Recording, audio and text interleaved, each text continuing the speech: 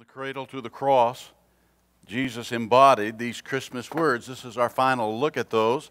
Joy, who for the joy that was set before him endured the cross, despising the shame, and is set down on the right hand of the Father. You know, joy is the energizer of the soul. It's the Red Bull of the soul. It really is. And the reason I say that is because there is a premise of joy that has to be an inside work. It's an inside job. The outside circumstances that you're in can produce a little laugh, or it can produce sadness or tears. There's emotion. If you've watched a few of the Hallmark Christmas movies, I simply cannot endure them anymore. I'm sorry. I simply cannot endure them. I could take a 5th grade class and write the same plot over and over and over. But here's why they're popular, and here's why you enjoy them. There's not going to be any surprises, and there's not going to be a heartache at the end. I just one time, though, wish that the girl would say, "No, I don't want to marry you. I don't even like you." I just wish one time it would come in. Joy is the energizer of the soul. Without joy in our heart, we can't express the love that we need to express, and it's difficult to have peace. And so from the cradle to the cross, this has been a thing, and Jesus never spoke much about joy. He embodied it. You see, there's a lot of difference about talking about these words and just living them. And that's what Christ in us is. The stabilizer of our soul is next in peace. Therefore, having been justified by faith, we have peace with God. Not the peace of this world. And Jesus made it very clear in the Gospel of Matthew. Think not that I have come to bring peace to this world, but a sword. Because the fight with the world is going on, and it will continue to go on. You've not seen anything yet. So if joy is the energizer, the Red Bull, or the bunny of the soul, then truly peace is the stabilizer of the spirit. It's what keeps us calm in the midst of everyone else falling apart. And then love. Love is the foundation of all relationships. So Jesus embodies these words. Now let's go back to verse 16. And you listened as Brother Jimmy read. And that was my 4th time this morning to read through John 3. And every time I saw a different facet of the work of Christ in us. John 3:16. Are you ready to say it with me? For God so loved the world that he gave his only begotten Son, that whosoever believeth on him should not perish but have everlasting life. Last week we talked about God's greatest attribute is his love.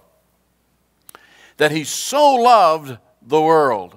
Hutos, the so is not so much. It's not, oh, I just love you to death. It is, in this manner, he gave his life. This is love. The difference in speaking love and demonstrating love is an action of the will. When we say, and this past week doing a COVID wedding, when a young man says to a young woman in the wedding ceremony, "I love you," and she repeats, "I love you," and they exchange rings, they have no idea at that point what all will be tested in the framing of those words. They have...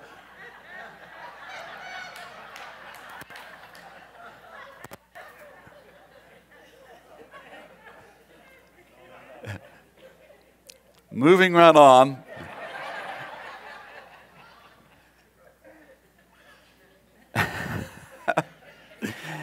In the framing of those words, because when we say we love someone and we start on a journey, it has to be worked and demonstrated in such a way that the working of love itself becomes the words. And you say it less and less because it's demonstrated more and more. Amen, Bo? Amen. God's greatest attribute is his love. Young preachers are saying, no, it says demand for social justice. And that's a very weak argument.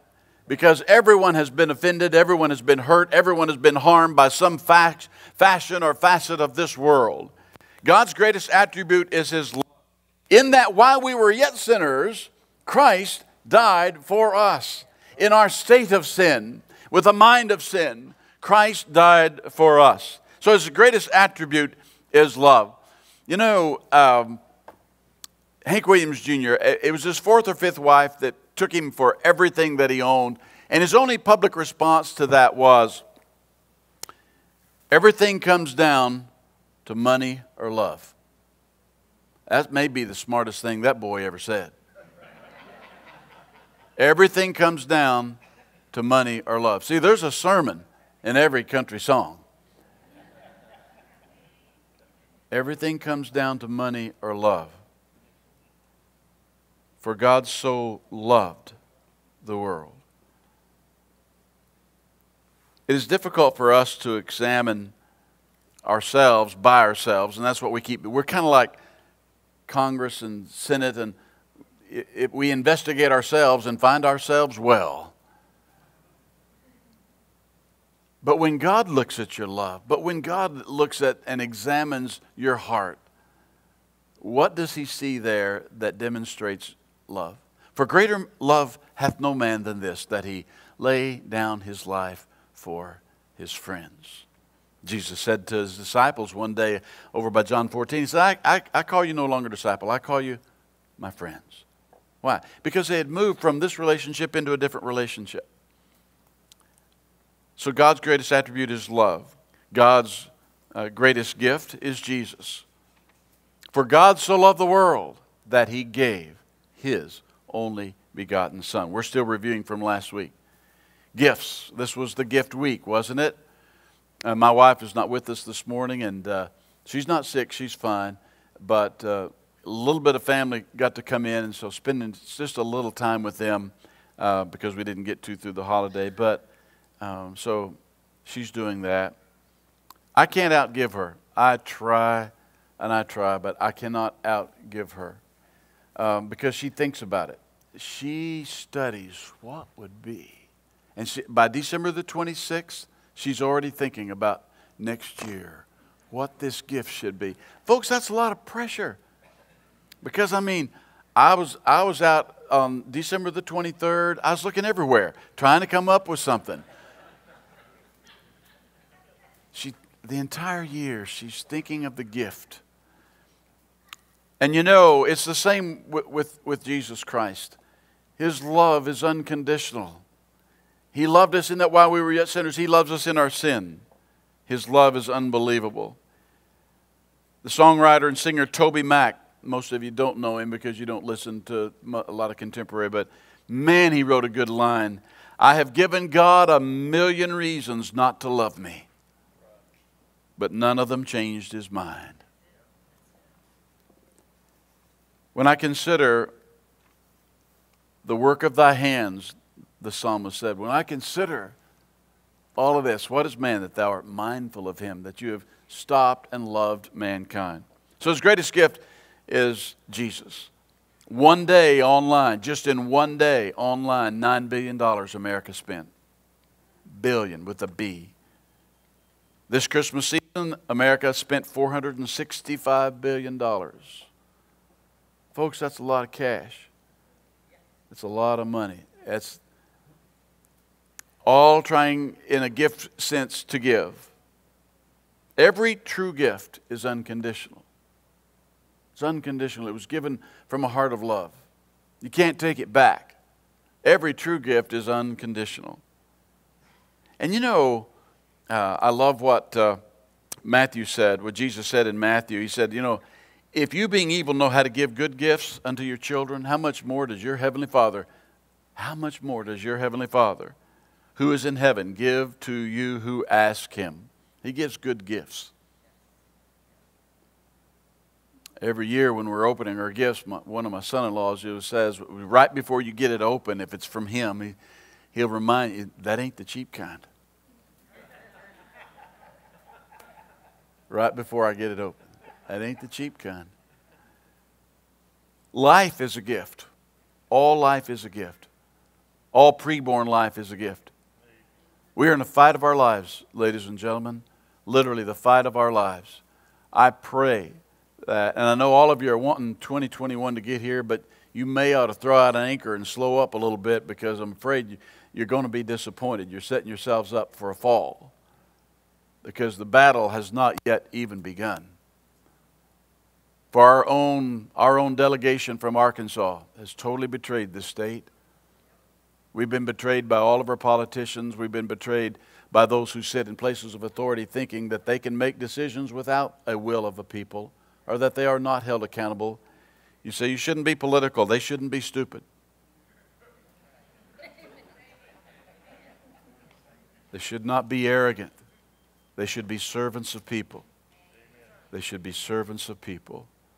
I kid with all of you. And he said, I don't, I was up in, I don't remember. I think it was Ohio, and a lady came to me by the end of the second service, and she said, I do not appreciate your preaching. I do not appreciate your singing. Why do you need to be funny? I have never found anything funny in church. I said, ma'am, I believe that. I believe that. I believe that. Because this is home. We're going to laugh together, and we're going to cry together. We're going to love one another, and we're going to tell each other the truth. This is home.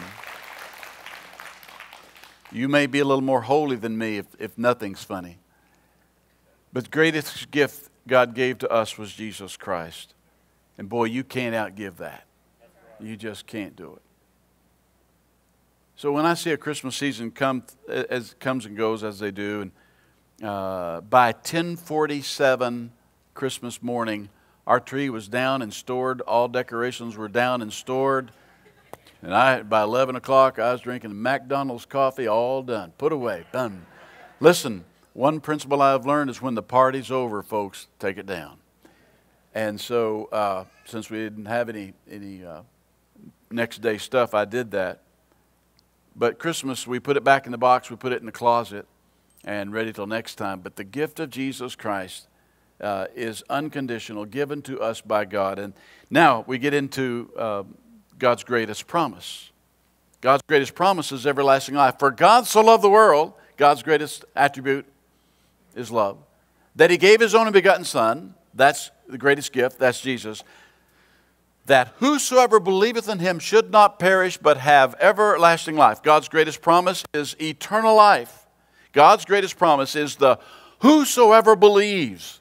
And inside of that, there's a lot we want to see. And I asked Brother Jimmy to read the entire chapter, even though we won't get past verse 16. It's still good for us to hear the weight of the Word on a Sunday morning, all of it. There are maybe 3 little lessons inside of this God's greatest promise. And a promise is a promise. I hate to make promises, because if you make a promise, you are bound by that. If your word means anything, you are bound by that. If your word that comes from your mouth cannot be trusted by your own family or by your own friends, by your own church, in your business, your work. If your word cannot be trusted, then you cannot make a promise, and you absolutely lose weight and value as a human being. Your promises are promises. Don't break them or don't make them. When we make a promise, keep it. That's the empowering that God gives to us, and His greatest promise. He's promised us many, many things. We're going to have a home in heaven. We're not going to have to be on diets in heaven. There'll be no issues in heaven. There'll be no cancer in heaven. For the former things are passed away, He says in Revelation. For the former things have been passed away. Neither is there any more tears. Neither is there any more crying. It's all gone. We heard a lot this last couple of weeks about the Bethlehem star. Some people say that, no, this is a when Jupiter aligns with Saturn, the 2 brightest lights of our solar system, we'll have the Bethlehem star. And I was asked probably about 20 different times on messaging what I thought about this. Here's what I know. If you see anything in this universe and you look up and you see it, God put it there. Yeah. Except the AT&T satellites. If you see a star, a galaxy, the sun, the moon, you can bet on one thing: God put it there. In Revelation 4:11, O Lord, our Lord, you are worthy to receive 3 things: glory, honor, and power. Because you have created all things, and by your will they exist and were created. Even in John 1, just 1 or 2 chapters over, in the beginning was the Word, and the Word was with God, and the Word was God, and He was in the beginning. All things were made, verse 3, All things were made. Verse 3. All things were made through him. And without him, nothing was made that was made. What does that mean? It means if you look up and you see it, God put it there. Don't attribute to the devil what God's work has done. So whatever you're talking about, and this leads us into this question because Jesus said, marvel not that I said to you, Nicodemus, you must be born again. And Nicodemus appears 3 times, only in the Gospel of John. The first is here in John 3 with the hows. Every answer Jesus gives is followed by how. He's a smart man. He appears again in chapter 7 where he addresses the Sanhedrin and he says to the Sanhedrin, wait a minute, you can't bring these charges about Jesus until he has first been through a trial. You can't pronounce him guilty until he's had this hearing. And then he comes up again at the cross, at the death of Jesus Christ. Here he comes and he partners with Joseph of Arimathea and he provides the burial stuff that is needed. So he's mentioned only 3 times. First principle, Jesus must be learned. How can this happen? Jesus, for a disciple, you got to learn Jesus. Now, it's not going to be on the screen because this is new. You got to learn. Jesus must be learned. Marvel not that I said to you, you must be born again. How many of us have not heard that over and over and over and went through the struggle in our own mind, being born again? And maybe some of you in this room, this very moment, are struggling with this fact, you must be born again. It is not you must be religious. It is not you must be good. It is not that you must be righteous. It is that you must be born again. And so the question of the ages from the Sanhedrin, the chief of the Sanhedrin, the smartest one in the group is, how? And Jesus said, well, there are 2 births. See, Jesus has to be learned. There are 2 births. He says to Nicodemus, for you see, there is a physical birth. You must be born of water. There's a spiritual birth in which you must be born by the Spirit. And that's how. There are 2 births. Jesus answered, verse 5, most assuredly I say, unless one is born of water and of the Spirit, he cannot enter into the kingdom of God. That which is born of flesh is flesh. That which is born of spirit is spirit. So there are 2 distinct births here. Now, you would think, okay, this answers the question, but it doesn't. And it doesn't for us because we still have to put this matter to rest of, but how can I be born again? I get it. I get the water, the birth sac. I get that. The water breaks, the baby is born. I get that. It's a physical birth. I can see that one. And you see, that's the question that's not being asked. Nicodemus says, I get that. We see a baby be born. There's a physical birth. But a spiritual birth, we cannot see it. Oh, and Jesus says, well look, listen, Nick, that's a great idea. He said, but a believer is just like the wind. It blows where it wants to blow. Now, he's not saying believers are like the wind, although some of them are. They just kind of blow. He's not saying that believers just blow around to the left and the right and the north and south and don't have a place. He's not talking about that at all. What he's saying is, listen, the wind, verse 8, the wind blows where it wishes and you hear the sound, but you can't tell where it's going. Why? Because it is an unseen fact. Woe be to the person who's teaching our boys and girls to only believe what they can see, because that is a false science. Many things that cannot be seen. And so a believer is like the wind. You hear the sound, but you can't tell where it's coming or where it's going. So is everyone that is born in the Spirit. You're not identified by where you're standing. You're not identified by your look as a believer. You're identified how? By the word of your testimony, by the works of your hands. You're identified. So Jesus has to be learned, even though he comes to us in an act, in a moment. You can come this morning or you can sit right there and you can say, I confess Jesus Christ. And he comes into your heart in a nanosecond. But it will take the rest of your life to become like Jesus Christ. And you probably won't get it done even by the end. It's going to take the rest of your life. So, while it takes but a moment to confess Christ, it takes your entire life to learn Christ. and to become the learned one of Christ. So, how am I identified? Jesus said, look, believers are like the wind.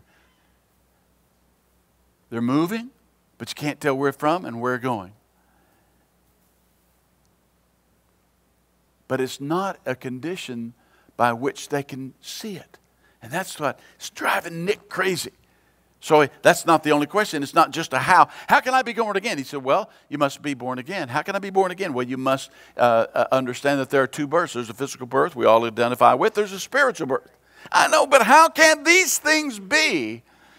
And that's the second principle. It's not only that Christ must be learned, Christ must be listened to. If you're going to follow Jesus Christ, you're going to have to listen to His Word. There is a rebellion, not just in America, but in mankind. There's a rebellion. It's not started just because of the last 8 years or whatever. There's a rebellion in the heart of every one of us that says, I do what I want to do. I love children, always loved children, worked with children for 45 years. I've done so many crazy things with children to get more children, to gain more children. I've had children in our homes that were abused, that would not even make eye contact with you because of the physical abuse or even sexual abuse in the child. And so when you look at the child and you see the heart of a child, how that they're so trusting.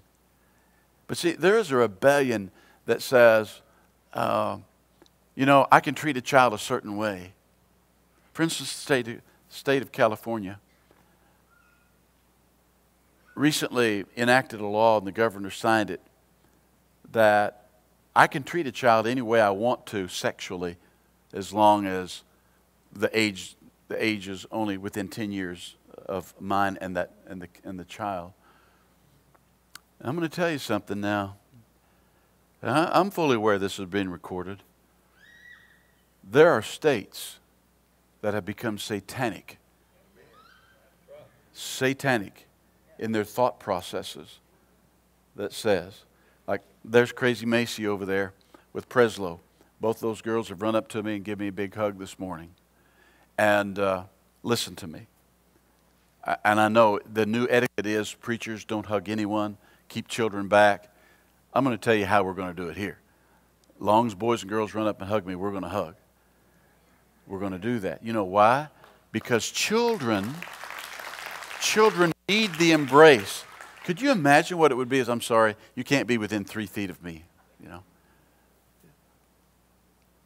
Why is that? Because we're allowing a satanic mind in the world. And I'm not saying just California is satanic. I'm saying their leaders are. Many of their leaders are satanic to pass such laws that could, there's a rebellion of the heart. You may be just as rebellious today. I know I certainly was.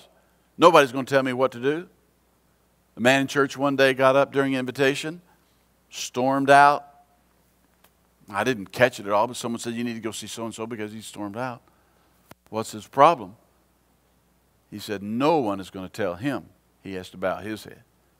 No one's going to tell him he has to pray. That's just rebellion. I don't blame him anymore than I blame anybody else. That's what rebellion is. But there will come a day where that knee will bend and the head will bow.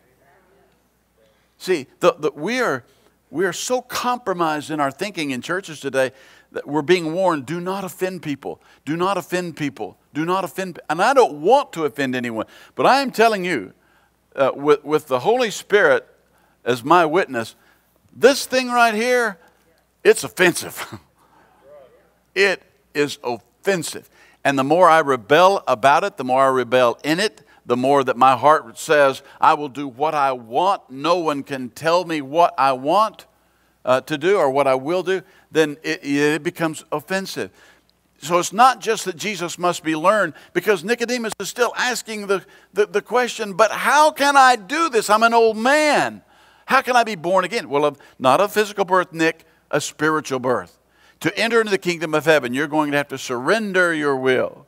Now, when I consider these verses and I think about the learning of Jesus, it's also the listening to. Notice what he says, verse 9.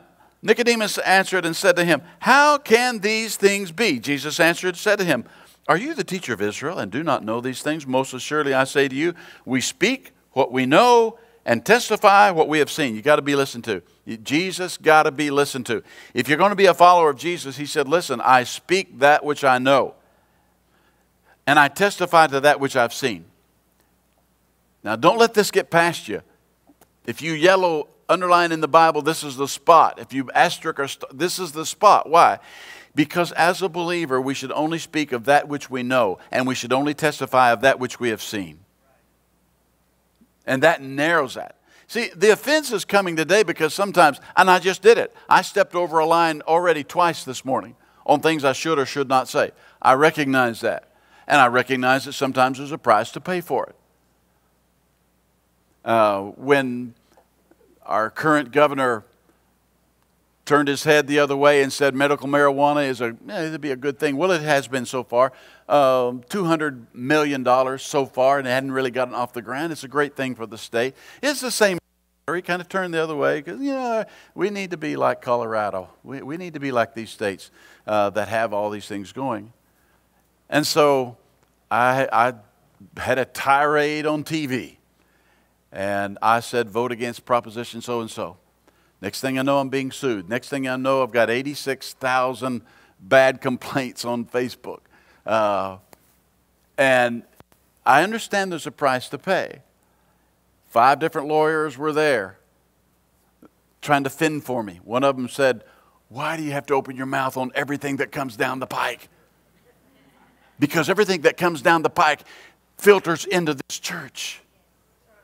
So all the SBC leadership today said, you guys, you need to settle down and let this election take its own natural course. After all, this will all work out, and really, the people in the pews don't really want to know this stuff. I said, what land are you people living in?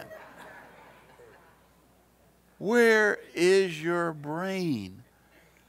Of course they know. This not only want to know, it's not just a matter of feeling disenfranchised. It's a matter of what direction is this nation going, and where do we find ourselves, and what will the church and its influence be in another 5 years if we continue on this same track?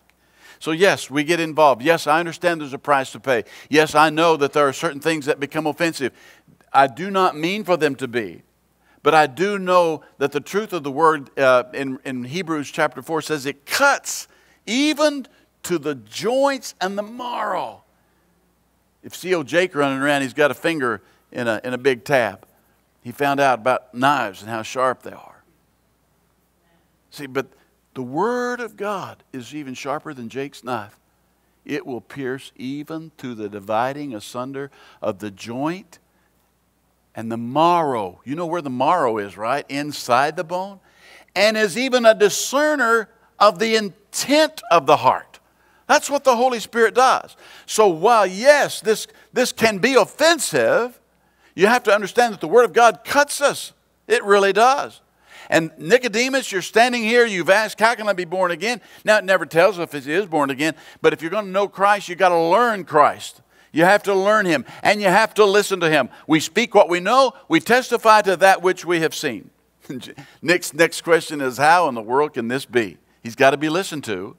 The last thing about Jesus is, Nicodemus asked once more, well, how can this be? And Jesus said, listen, even as Moses, because you study the law, right? Nicodemus, you study the law, Old Testament, everything's Old Testament, just as Moses lifted up the serpent. And you know the story. They had reached the point, and there were serpents everywhere. People were being bitten by the snakes, and they took the serpent and lifted it up on the pole to take the sting of the adder. So too, he says, and he said, now listen to me, so too was Jesus lifted up, that He would take the sting of your sin and allow you to be healed in the process. Now, there's not much more frightening thing than a snake that's about to bite. It's just a frightening thing. Most of us, it's a frightening thing to see a snake. Green, garter, doesn't matter. It just doesn't. It's just a snake, and it needs to die.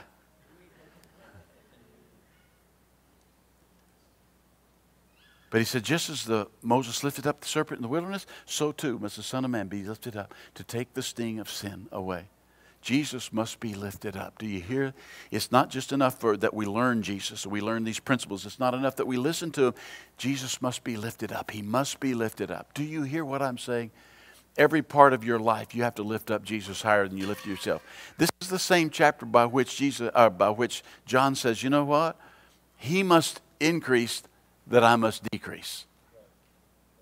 You can't be full of Jesus and full of yourself at the same time. It's impossible. There is a word for emptying, to take from ourselves all that we are, empty ourselves, so that we can be filled with Jesus Christ. Now, one last verse.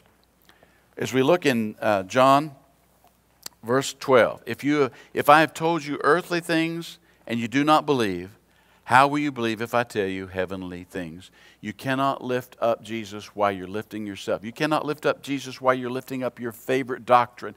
You can't lift up Jesus if you're lifting up your church. You can't lift up Jesus if you're lifting up your family. You can't lift up Jesus if you're lifting up a certain philosophy. You can only lift up Jesus when you lift up Jesus. So every conversation we have, is Jesus edified by this thing or not?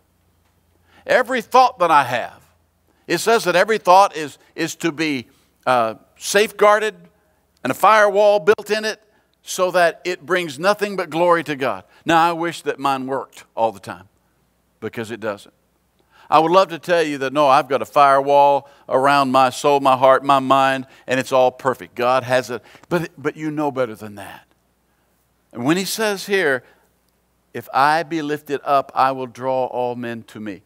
That's our job, folks, is to lift up Jesus Christ. Now, that sounds easy, doesn't it? Let's just lift up Jesus. Let's just lift up Jesus. Let's just lift up Jesus. Let's pick Jesus up higher than we are. To pick up anything higher than you are means that every part of you has to be brought down.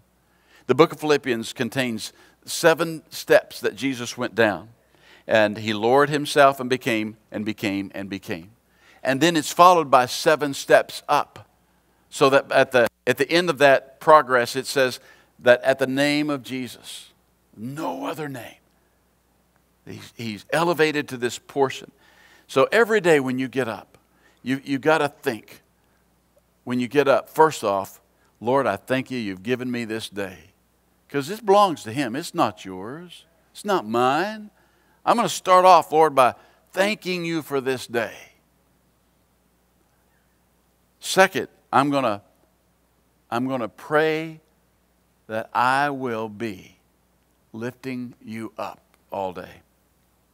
You see, that's what praise is. And joy, again, that's the Red Bull of the soul by which we get. And when we praise him, if you do it in song, if you do it in life, my greatest praise moments are usually when no one else was within a mile of me. And it's just a realization of how good the Lord is. And like the Bethlehem star, okay, if it hasn't been here in 800 years and you see the star that you normally see, or you see the star that's always there, or is it the North Star, or is it really Jupiter and Saturn? It's just a line every 779 years. Who cares? Who cares? I look up and I see the star. What is man that you're mindful of me today? You got to get yourself in that, because you can't lift up Jesus if you're still mad about yesterday. One of the things I hate the most about Christmas is opening presents. Not mine, but the whole concept. And we give gifts to one another. And we've done it all. Let's don't get anybody anything. Then we went to let's make everybody a homemade thing by hand. That was kind of a disappointing year. Some of my family are very not good at this.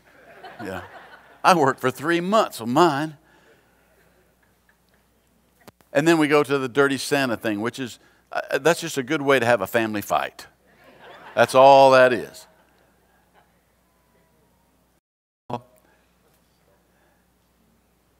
But there's the opening of the gifts. And then we went through the stage where before you open, we're all going to watch little Johnny open his gift. And there's 19 of us sitting there waiting. Little Johnny. And then there's one in the family who wants to keep every bow and reuse the Scotch tape and fold the paper flat and keep it for next year. So we have, every present has that. There's all that going on. But the thing that breaks my heart about all of us is the ingratitude of the soul. I don't need a present. I don't need a present. I don't need anything. I just wish that my heart could sometimes hook up to that 220. I mean, a direct 220 line, Jace. Give me a jolt of Jesus. One that reminds me of my job today was to lift up Jesus. That was my only job, lift him up. But I lifted myself higher than I lifted him. I lifted my family higher than I lifted him. I lifted my thoughts higher than him. So there it is. The words of Christmas. Who for the joy set before him. Therefore, having peace with God, we have love. For God so loved the world. So we won't talk about it anymore for a while, but what a concept to walk away with that the cross means to us. We confess Jesus Christ. And we live in an environment that picks at us anyway. I mean, the world doesn't get that. It's Nicodemus all over again. How? How can you go around saying that you have this inside when we can't see it? And I actually get that as a question of the world. They can't see it. So we got to demonstrate it a little bit more. We got to work on that demonstration about joy, peace, and love in our hearts. Christmas week. It's over. Now we're ready for the new year. I wish I could tell you COVID will be out and masks will be a thing of the past, but y'all know better, right? I mean, you understand where we're headed. There is such a huge danger in our country of compliance with everything. I noticed a CDC report that I've been asked, why is there no flu? Well, CDC explained that to us. They said, well, there's no flu this year because people are wearing masks and social distancing.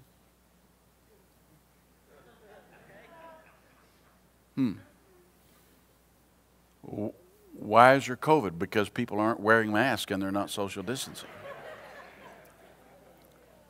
I mean, folks, I'm telling you, you better look to Jesus this year. I pray, I pray that you're not going to make a whole bunch of New Year's resolutions, but maybe one could be, I'm going to lift up Jesus if it kills me. I'm going to find a way in this school to lift up Jesus by my actions, my attitude, my heart toward others. I'm going to find a way at this job. I'm going to find a way at the bank. I'm going to find a way at this. I'm going to lift up Jesus if it kills me and everybody else around me. You know, lift up Jesus. The most secure person in the world is a baby being held by mom and daddy. Not about to drop it. I was out on a wilderness adventure once, a bunch of preteens. One of them twisted ankle very bad. We duct taped her up. She couldn't walk anymore. We got to a fast-running stream, and we had to use a line to get across it. We were holding on to one another. And so I said, give her to me. And she's 11, 12 years old. And I'm walking on rocks. And I said to her before we started, I said, do you trust me? She said, kinda. I said, you hold on to me. I'll get you to the other side. I'll get you there. Because I knew at the end of this thing, I had to give her to a mama and a daddy that expected me to get her there. I said the very same thing in John 17, all that the Father has given to me, I still got you in my hand. I pray that you lift up Jesus this year. Let's stand together with our heads bowed, our eyes closed.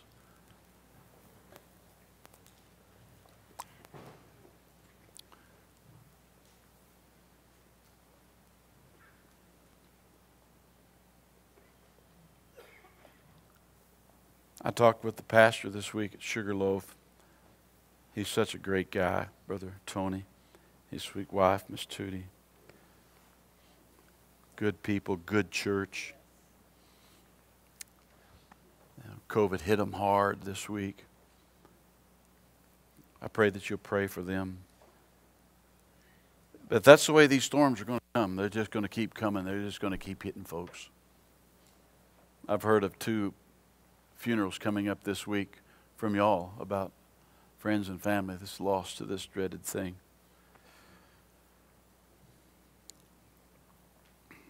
I don't know anything else to do but to keep lifting up Jesus, though. What's going to hit this church, Brother Bob? I wish I could tell you. I wish I could tell you of the winds of destruction that want to blow over us.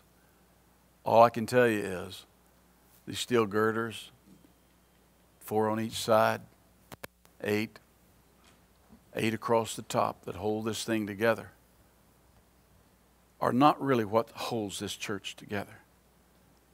So when this storm hits and there's more stuff coming, I pray that we would be the church that doesn't run to the freighty hole, but that stands strong in the storm, lifting up Jesus all the way. That's our only job, folks, just to lift up Jesus. I don't know if Nicodemus walked away that day happy or sad. I wish we knew. He doesn't appear again till chapter 7, and there he defends Jesus. Then he appears one last time at the cross. Maybe he got it. But whether he did or whether he didn't, do you get it? Do you get it? I sometimes wish I could be saved again, just to go through that experience and remember what it's like to have the weight lifted off, to remember what it's like to experience true forgiveness, to remember what it's like to let things go, the harm and the wrong that had been done. But I can't be saved again because I'm still in His hand. I never jumped out. I can't jump out. I'm in His hand. So I don't need that experience, even though what David said, Lord, restore to me the joy of my salvation. I think a lot of us may need that. So as we enter in the last of a year, there's something in our spirit that says we got to change something. We got to get on a diet. We got to do some changing. Let's just change this one thing. Let's just try to lift up Jesus higher than we ever lifted Him up. Let's stop trying to care who gets credit for what. And we see a brother or sister or a whole church that goes down and struggles, or our first response is, how in the world can we help you? How in the world can we help you? Because that is how the world sees this Jesus in us. So, Father, here we stand before You. We're here to learn You. I pray that You'll help us to want to listen to You. And I pray we can lift You up. Lord, I don't think I've ever been around a better bunch of folks in my life that want to laugh and love, that want to help. And they open their pocketbooks, they open their hearts. So I pray that when we examine ourselves here, this just short moment, that we can ask ourselves, our motives are good, our hearts are good, but are we really lifting Jesus up? Father, may we not lift this church up. May we not lift our ministers up. May we not lift our music up. Just lift You up. Give us a heart that wants to lift You up. Lord, for the little children in Afghanistan that have Bibles this morning because of this church, how we thank You. For the 13 boys and girls in Kenya that this past week, through a wire of money, finally got a little gift to help in their poverty from this church, we thank You. Lord, from Carlos and Carmen, who have started and planted another new church in Monterey, out where no one in the world thought this would work, but because of the gift of this church, they're open right now. They may never ever see this place, never ever see the big red barn, but may they lift up Jesus in all that they do. Lord, You're good, and You're good all the time. How we thank You and praise Your holy name. Our heads are bowed, our hearts are bowed before the Lord. As we do every week, if this is the day you confess Jesus Christ as Lord, then you need to walk down here and tell our fine preacher, listen, I just prayed to receive Jesus Christ, To our boys and girls who are in the room with us today, if you haven't prayed to receive Jesus Christ as your Lord and Savior and the Holy Spirit's tugging at your heart, then you need to confess that to Him right where you are. Tell your mom or your dad, Nana, Papa, I just asked Jesus into my heart. If you're here this morning and you say, you know, I've lifted up everything in the world but Jesus this week, this is a time for you to confess. Don't even have to come to an altar. Just confess standing before Him right now. Lord, I didn't lift you up this week. I lifted up everything in the world but you. I'm sorry. I'm sorry. Your greatest gift, God, is Jesus. And I didn't lift Him up. I didn't lift Him up.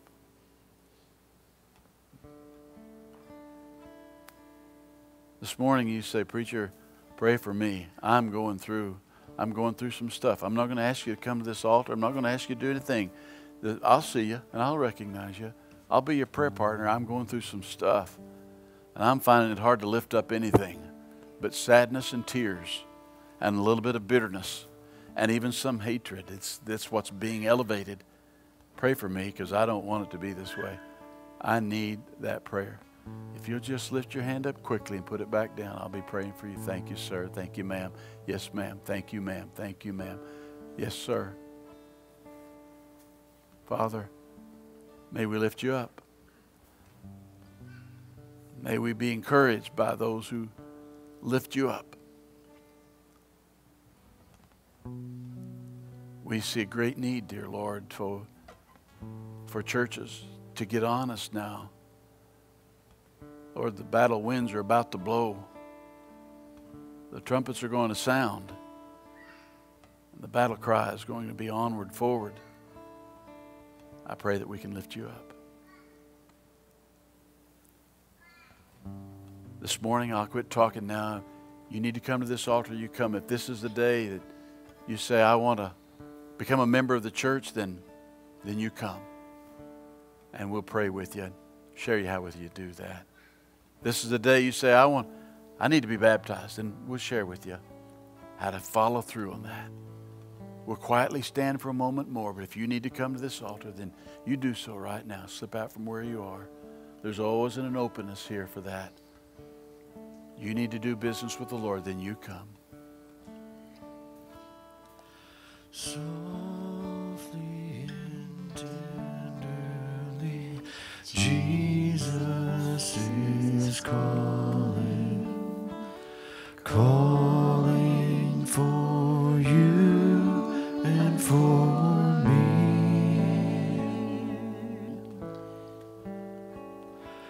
See on the portals, He's waiting and watching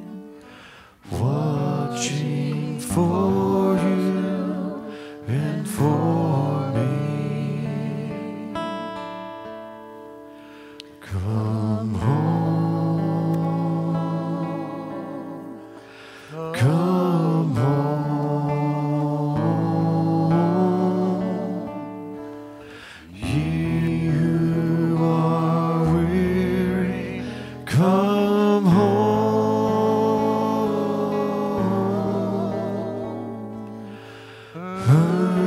earnestly, tenderly, Jesus is calling, calling, oh sinner, come home. Why should we tarry when Jesus is pleading, pleading for you and for me? Why should we linger and heed not His mercies, mercies for you and for me?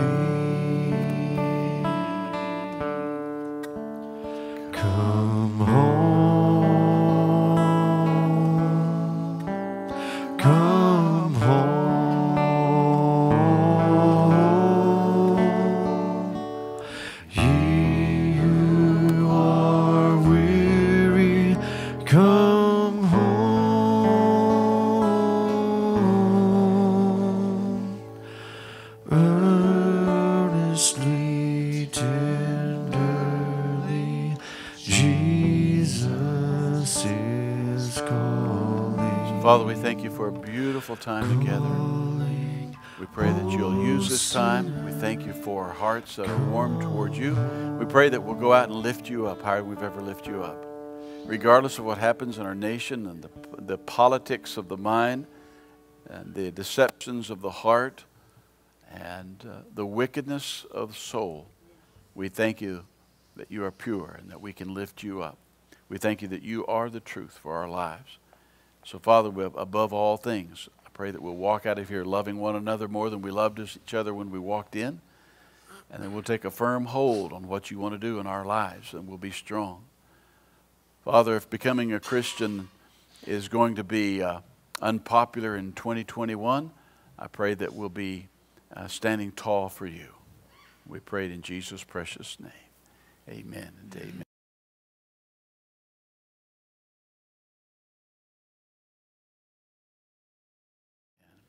We have a guest with us today. We usually don't call guests out, but it is so good to have this particular guest back with us. Down from Michigan, if you look over there. Would you introduce your guest with us, Miss Susan? My mama's home. All right. It is so good to see you.